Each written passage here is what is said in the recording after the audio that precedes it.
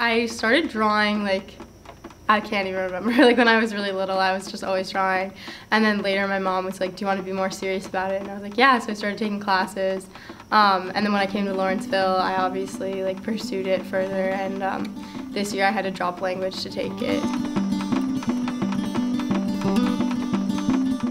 Right now we're doing a project about childhood nostalgia, and like we're not that old, but like looking back into our childhoods at things that are meaningful to us. I chose to do Woody and Buzz from Toy Story. I was asking Mr. Daniel, like, how do you think I can make them feel like they're alive without having it look like it's just like a scene from the movie?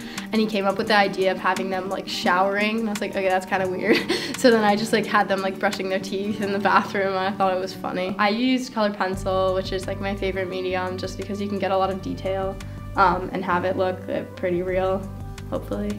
I do a lot of different mediums like paint and drawing, and we've been doing a lot of charcoal too this year, but I really like drawing because it's really like precise, and like I'm pretty precise as an artist because I like things to look like crisp, so that if I do want to like have a message to come across, like it'll be clear what I'm trying to depict. The teachers are really amazing, and like I had never painted before with oils, and I took Mr. Fitz's painting class and I learned so much. After we're done with projects, they hang our stuff around the school, so like I get feedback from my friends like, oh, that was really cool, or like I had no idea what that was.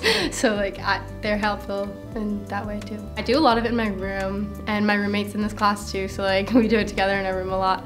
And other times we work in the basement of Abbott, which is kind of nice. It's like a little hideout. Since I've been taking like classes at Lawrenceville, I like see things differently. Like I'll literally be out to dinner and like look at a candle and like take a creepy photo because like I think it'll be cool to paint later. So I don't know, I just like see things differently because of the classes I've been taking, and I think that's cool.